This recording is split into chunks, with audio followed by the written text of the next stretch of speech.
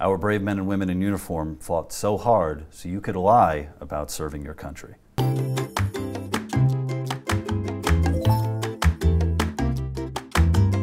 now it's settled law. You are allowed to lie about receiving military medals. Yeah, so in a recent case, Congress had passed a law and said that if you falsely claim to have won a Medal of Valor or some sort of military decoration, that you could be criminally punished.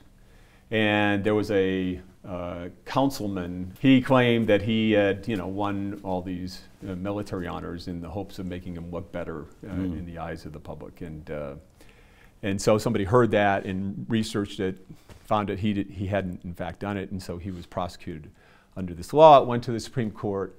Supreme Court said, look, lies usually don't have much value, but that doesn't mean they don't enjoy free speech protection unless they cause sufficient harm.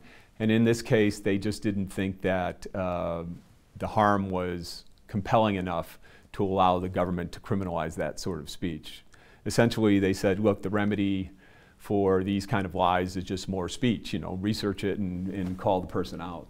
Taking harm into account, do you think if there was a case where, say, for example, somebody claiming to have like a military record, a decorated military record, if they were able to, get money or defraud someone else, would that be taken into account? Yeah, I think that would, because if it crossed the line into fraud, you lied for the purpose of deceiving somebody and getting a tangible benefit. The court has been pretty clear that fraudulent speech does not deserve free speech protection. So I kind of want to be a Vietnam vet. Do you think I can get away with that? Well, I think you look a little young for that.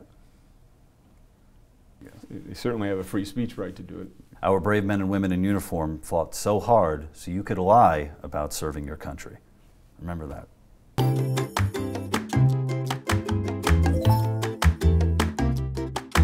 Hey guys, I hope you enjoyed our video. If you have any questions about the First Amendment or free speech in general, let us know in the comments. And be sure to subscribe to our channel and make sure to click the little bell icon so you get notified anytime we release a new video.